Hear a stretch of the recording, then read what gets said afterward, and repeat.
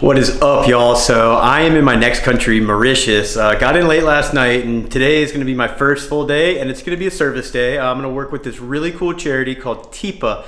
Now, TIPA is all about getting children involved with the society of Mauritius, and they do it by empowering them, by letting them learn about interactive stuff that they can be involved with, a lot of art. So today is going to be a fun day. I'm going to a school to meet Christelle, my contact, and she told me to be prepared. I'm gonna get dirty and we're gonna do some painting. We're gonna paint a wall with these kids and learn more from Christelle about what all the good work that TIPA's doing. So hope you all are along for the ride today, and let's go meet Christelle.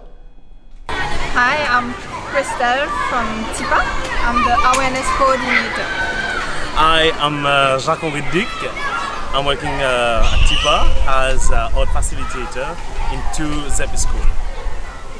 Our vision is to have a dynamic society where citizens are engaged and where differences are respected by everyone. And our mission is to empower vulnerable children and to help them participate in decisions that concern them in the society. TIPA exists since 2007, and it's Émilie Carozin who started the project as a researcher to introduce interactive pedagogy in ZEP schools. And we work in collaboration with teachers, with ZEP teachers, to work with children, to explain them what is interactive pedagogy, and we use art for that.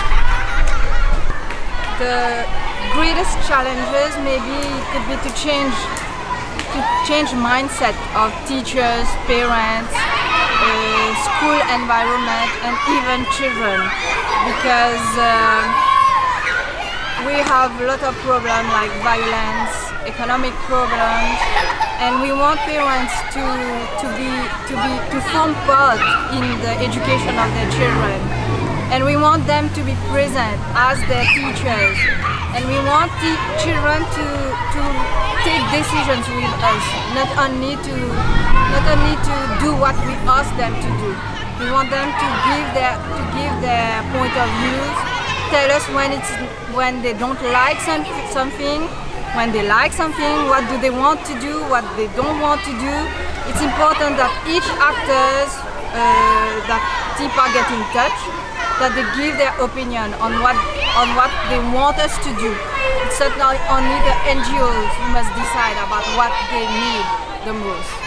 I think this is the greatest challenges, that school, parents, children work together for the same goal, for the same aim.